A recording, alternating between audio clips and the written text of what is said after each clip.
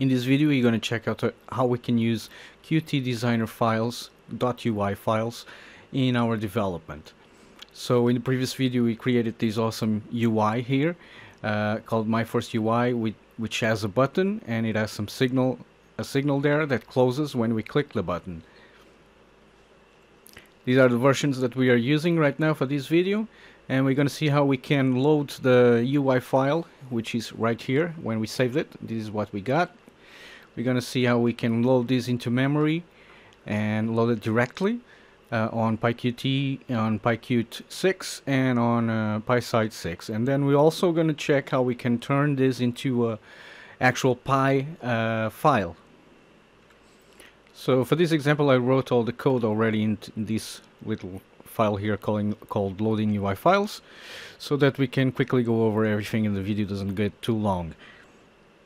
We're going to start with the first and simplest example, which is PyQt6 loading from memory. So very easy, we got that UI file right there in the same folder that this file is, and all we do is we have to import this module straight from PyQt6.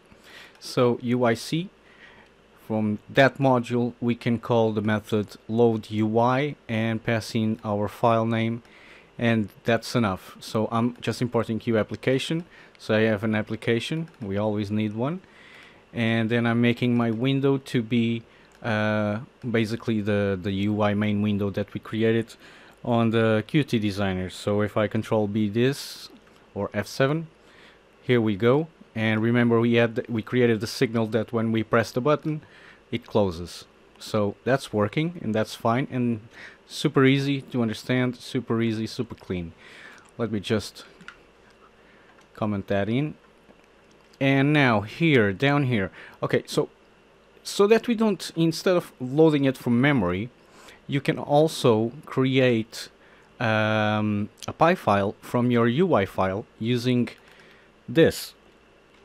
PyQt6 or PyQt5 if you're using PyQt5, and I'm just going to copy this code out, and basically what I'm saying is turn this UI file -o into this Py file. -o, I can't remember what it is, but you can look for PyQt6 under the documentation if you're interested in more different commands that you can apply.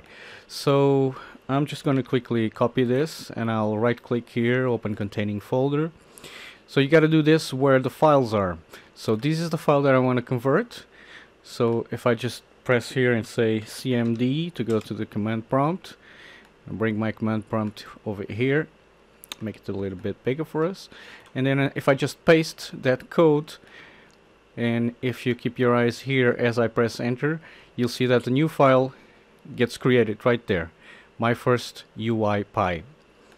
Okay, so PyQt6, if you want to know where that is and what it is, we can do where PyQt6, and that will show you where you got it. I got the one for Python 3.9 and the one for Python 3.10, and it's an executable file that takes arguments. Okay, so now we have this Py file, which is basically this compiled into Python. Alright, and this is it. This is the file right here. You can see that it imports Qt core, Qt GUI, and Qt widgets. And then in here, all we have is a class called UI main window and a setup UI. Okay. So if I hide that, and then we have retranslate UI that gets called inside of setup UI. So this is what happens when you compile an XML file from QtDesigner into a Py file. And these are the methods that we're going to be calling. We're going to be constructing this, and then we're going to call this to set up the UI and get the UI ready for us to do stuff with it. Now we can subclass these this object. That's not what I'm going to do here. We can look at subclasses later on in the video series. In this example, what I did, so let me just uncomment this, and there's some unnecessary stuff here that let's go through this. So first of all, I'm gonna need a Q application and a Q main window. So the first thing I do is I import that file by doing import, okay? And I could also do from my first UI import UI main window and then construct the object after that, of course. This is just a little wrapper because we did a main window in Qt in QtDesigner. Let me just go to Qt, and if I do a file new here, you can see that we can select a main window or we can select a widget. And of course there's also dialog with buttons. We're not going to use any of that, but usually it's just going to be main window and widget, and this will give us a different output, right? So if it's widget, instead of main window you'll have UI form. So let me open this up again. So here, instead of UI main window, you'll have UI form. That's why I did this. I'm just checking if our file there, our module there, has an attribute of UI main window. If it does, I'll say that UI equals the UI main window. If it doesn't, it's a UI form. I just did this so you can make these more reusable when you're loading stuff like this. But all we had to do is just use that. Anyway, we start an application, we create the main window here, and then we initialize using setup UI. Okay, so that's setup UI right there, and this is Sublime Text 4, so